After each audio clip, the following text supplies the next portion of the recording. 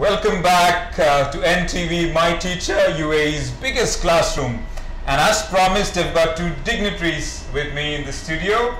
I have Mr. S.T.Jacob, the principal of Ameer English School, Ajman, and the winner of the President's Award for the Best Teacher in 2014. And we also have Ms. Piyali Gupta, who works at the Our Own English School, Sharjah, the girls branch, who's a student counsellor and with 10 years of experience of working with students and parents. Thank you, sir. Thank you, ma'am. It's a pleasure. And congrats, sir, for the great honor you've all made us proud.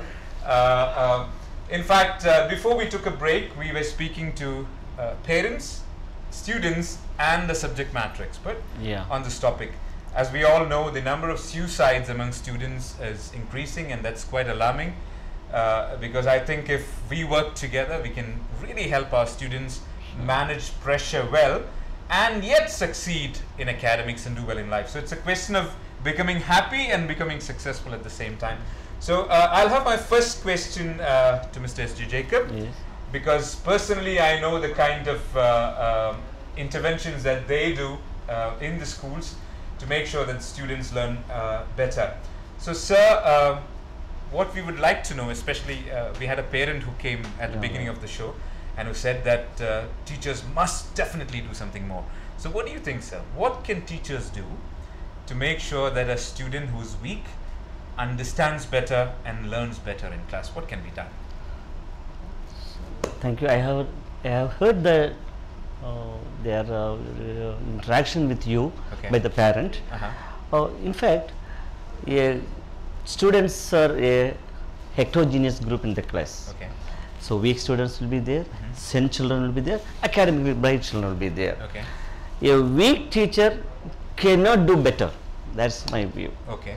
So a teacher must be a best teacher in their work.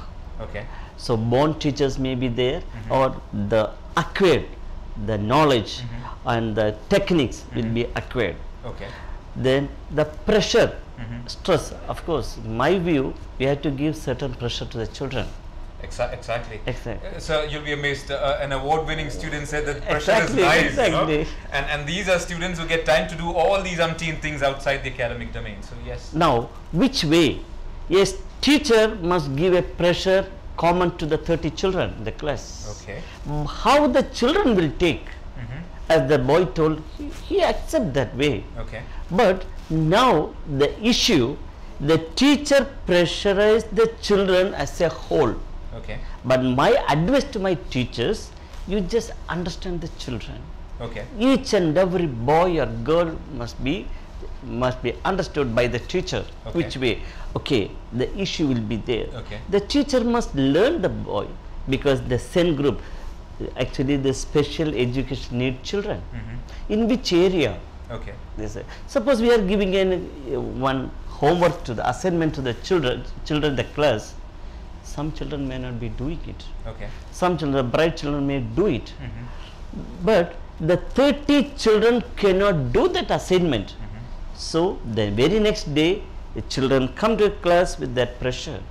The children see that, the parents see how my children are doing the pressure, right? Because many reasons, sometimes the parents cannot help them. So my advice to the teachers, actually you just learn the issue, then just give some correction, some motivation to the same children. So can I ask you a very sensitive question? It's a controversial question too. We all understand that yes, teachers must go out of the way to recognize who is weak, to understand what help he needs.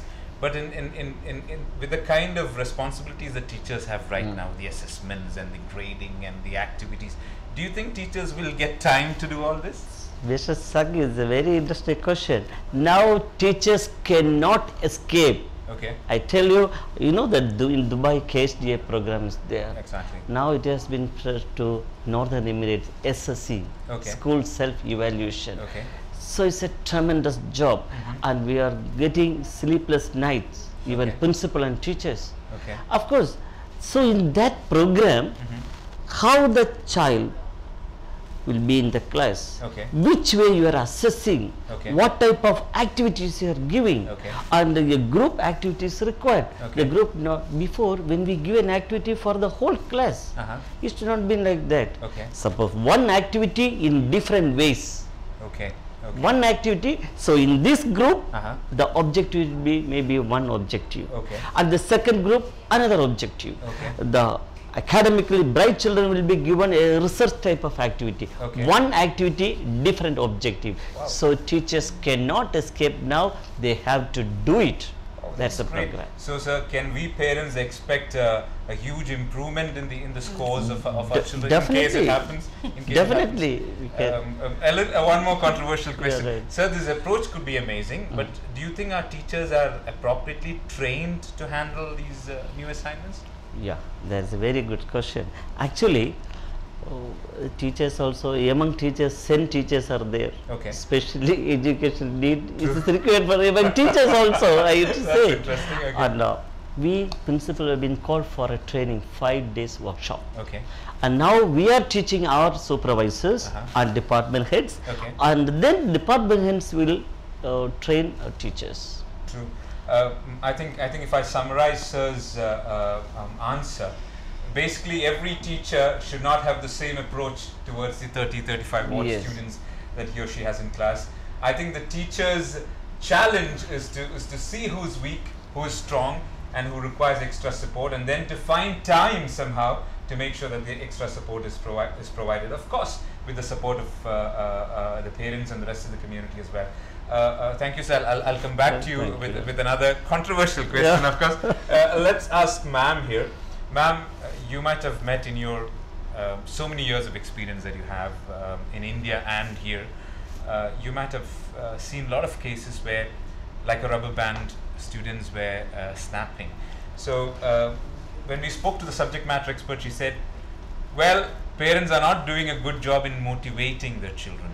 So how can you motivate? I don't have anything against these languages or these subjects, but I'm saying, how can you motivate someone to learn Hindi grammar or trigonometry when the child knows that he's not going to use it probably? So what do you advise? See, before even I begin talking about motivation, I would like to tell you that, you know, all these things that we are talking about, pressure and stress, I think some of it comes from how we are being brought to face it.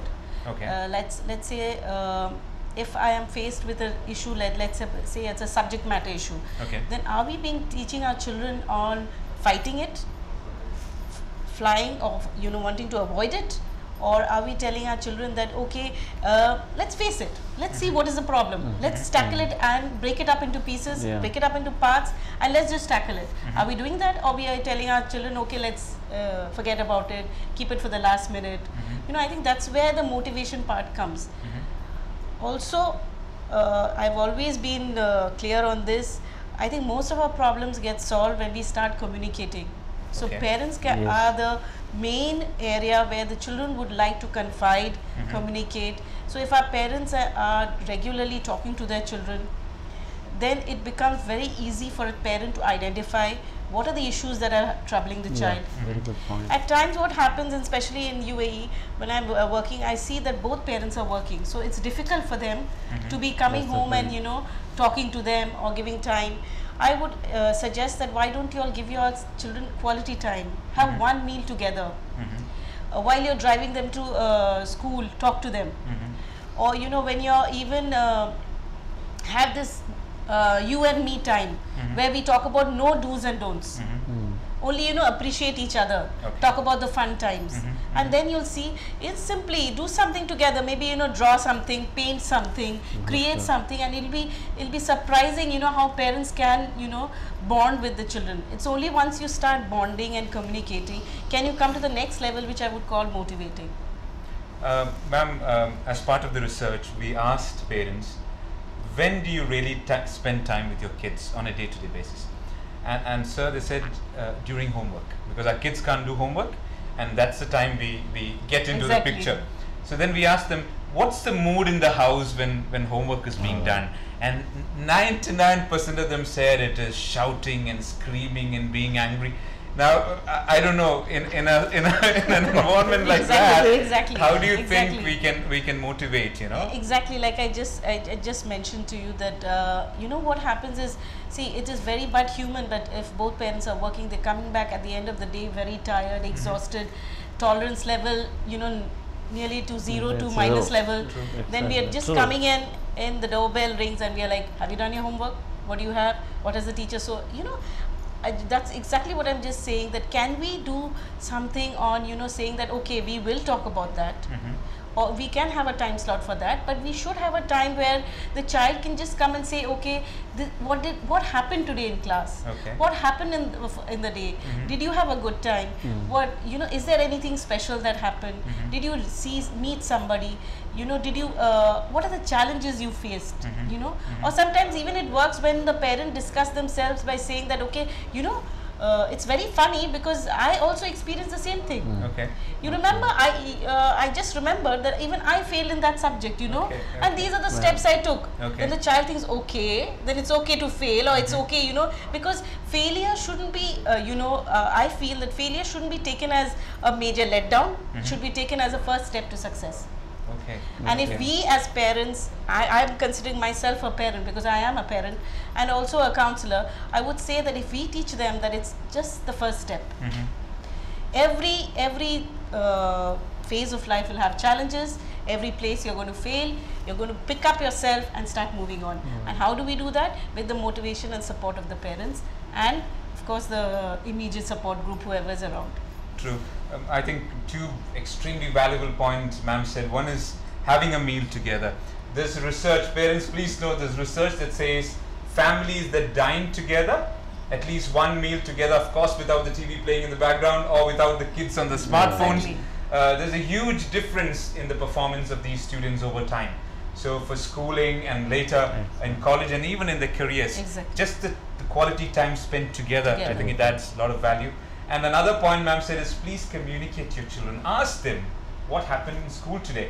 And I think if you get into an interrogative mode and say what happened, you know, they're not going to answer. So one way to do that would be to talk about what happened in your office. Yes, you know, and then probably they'll talk about what happened in their domain as well.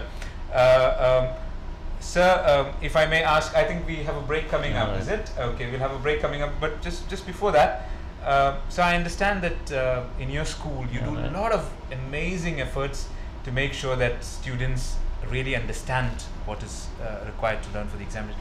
Could you kindly talk us through some of these things that you do? So in my school, actually we have some program. As a team we are doing that one. Especially we are focusing certain areas of the children. And first our teachers will communicate with the parents and will get the real situation at home. And then we will talk to the child with that base. So we will see whether it is matching or not. Sometimes the children may skip away from all these things.